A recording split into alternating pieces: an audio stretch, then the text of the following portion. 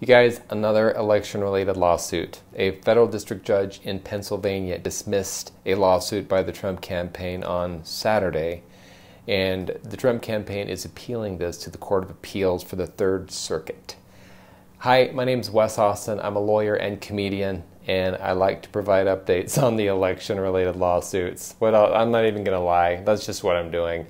I'm going to try to keep this one a little bit shorter because it's the Dancing with the Stars finale and I am missing it. Okay? I'm just going to give you the details. We have a lawsuit in Pennsylvania. 3 plaintiffs, all right? I'm going to throw it up on the screen somewhere, but you've got 3 plaintiffs. Donald Trump, Lawrence Roberts, and David John Henry. Okay? 3 plaintiffs. Defendants, Kathy Bookbar, Secretary of State, and a whole bunch of county board of elections in Pennsylvania. All right.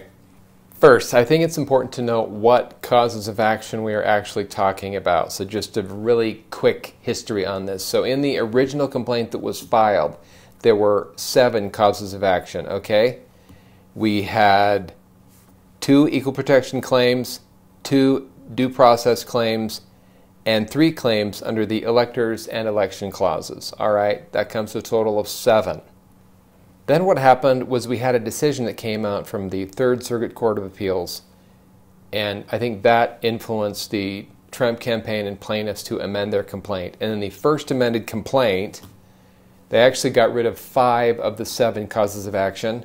So there were 2 causes of action left in the first amended complaint. All right, we had the equal protection claims and the electors and election clauses claims. Okay, now based on that new opinion that came out from the Third Circuit, you guys don't want the Westlaw site, do you? Are you psychopaths? You don't want it.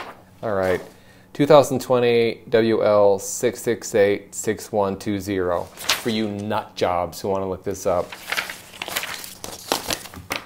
So the plaintiffs under this new decision, they basically conceded that they didn't have standing for that second cause of action, which was the electors and election clauses cause of action.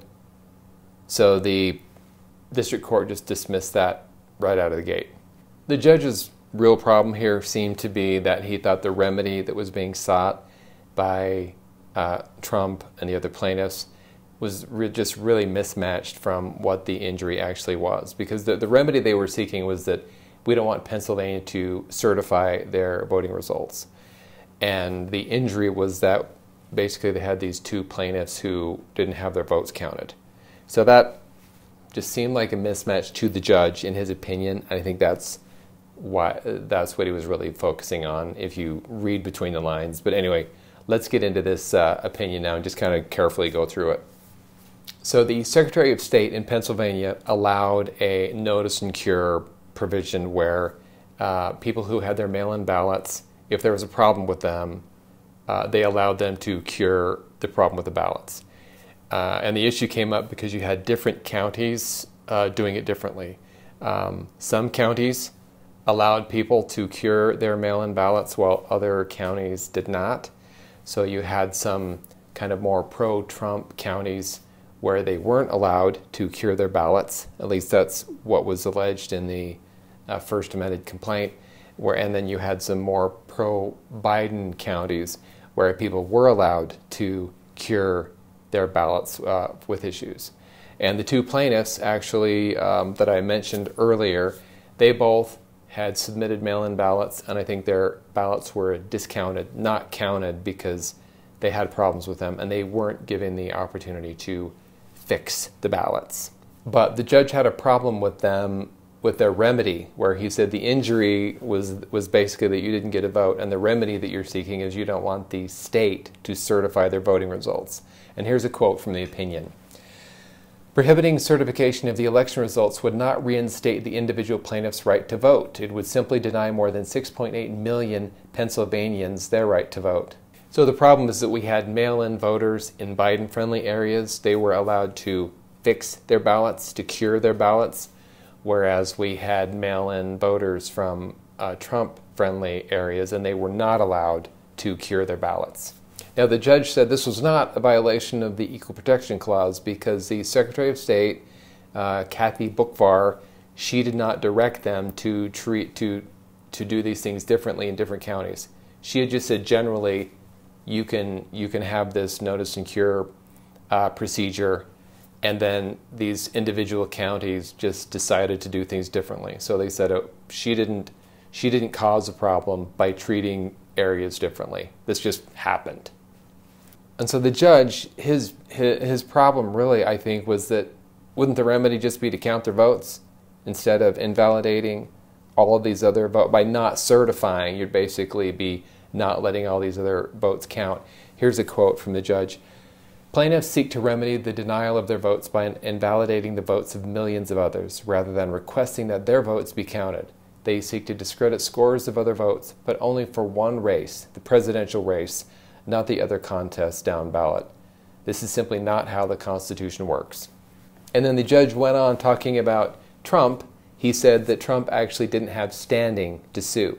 He specifically rejected the campaign's two equal protection arguments. The first one was that poll watchers were discriminately excluded from observing the canvass. And the second one was the opportunity for voters to cure defective ballots were deliberately done in counties the state knew to favor Biden. So these were the two equal protection arguments that Donald Trump was making. So as far as the first argument goes about the poll watchers being discriminatorily excluded from observing the canvass, the judge basically said, looking at the evidence, all of the poll watchers were kind of prevented from being too close. So they didn't treat your poll watchers any differently than they did the Biden poll watchers. They were all treated equally bad, I guess. Yeah, I mean, they say here, none of these allegations claim that the Trump campaign watchers were treated differently than the Biden campaign watchers. So I guess the fact that none of them had great access made this so that that wasn't a valid equal protection claim.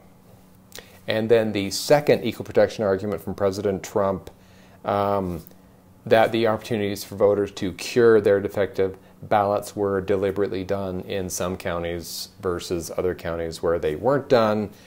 Again, the court said, hey, the Secretary of State just said that all of these counties could do it, and she didn't direct them to treat different counties differently. She just let them do whatever they wanted, and I guess some did and some didn't. So again, that's not an equal protection problem based on what the judge says, because they weren't specifically treating pro-Trump counties differently than pro-Biden counties. The Secretary of State wasn't causing these to be treated differently. The judge is basically just saying, it just happened that way. So it's not an equal protection problem. So the district judge granted the motion to dismiss, so he dismissed these claims with prejudice, meaning they can't try to fix them and bring them again. Now, the Trump campaign and the plaintiffs, they are appealing to the Third Circuit Court of Appeals, and they're appealing one narrow issue. Like they asked to amend their complaint again, and the district court denied them the ability to amend their complaint. Now, that is the one narrow issue that's being appealed to the Court of Appeals is, we should have been allowed to amend our complaint. Okay, so what's going to happen? I believe that the briefs from the Trump campaign were due Monday afternoon. I believe that the briefs from the Secretary of State and the counties are due Tuesday afternoon, which hopefully will be the day that I'm posting this, and the Third Circuit will probably make their decision soon after that. But again, this is a very narrow issue. All right, so what do I think is going to happen? I mean, does it really matter what I think? Not really, but I'm going to tell you anyway, but I could be wrong. But this is what I think. I think the Third Circuit is probably just going to affirm the district court. Remember, it's this one really narrow issue, which is, can we amend our complaint again? And the district court denied it. That's what's going up on appeal. I think the Third Circuit's just going to just affirm, and then I guess at that point, the Trump campaign and plaintiffs could try to appeal to the Supreme Court. Will they grant review? I don't know. I mean, I doubt it, because we're still waiting to hear from the U.S. Supreme Court on the other case in Pennsylvania, which is the really good one. You know, like the one where the Pennsylvania Supreme Court stepped in and said they kind of changed the way that elections could be run over the top of what the Pennsylvania legislature said. According to the Constitution, clearly the elections are governed by what the legislature says, not what the courts say. I think that one's a really strong one, and we're still waiting from the U.S. Supreme Court to speak up on that one. So I really don't know that they're going to be granting review of this, because I think they're much more likely to grant review of that other one and actually, give us a ruling on that. And we're still waiting. So anyway, that's it. Thanks for watching, and tune in. I'll probably have more updates on election lawsuits.